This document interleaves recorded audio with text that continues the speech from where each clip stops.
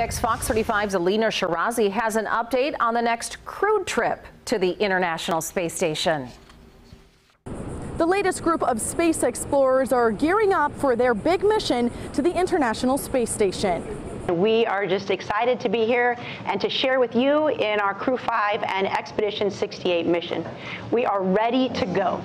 The next batch of astronauts are up to the plate, ready for their turn to call the International Space Station home for half a year.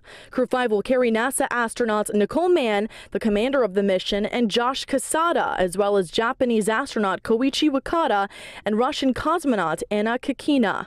We have 3 first-time flyers going to the International Space Station, and you know what's so great about this is we're doing it for something greater than ourselves. The team's commander says that greater mission is mankind's return to the moon and one day Mars. What we are going to do in low Earth orbit is a stepping stone to achieving those goals of exploration into deep space. The technology development, the research that we'll do, some of the operations that we'll learn to develop and work with the ground. Looking at the timeline for the mission, SpaceX's rocket Falcon 9 was damaged during a transport. NASA says that delayed the mission, now slated to fly this team of 4 to the ISS in late September. Let's go Crew-5. On the Space Coast, Alina Shirazi, Fox 35 News.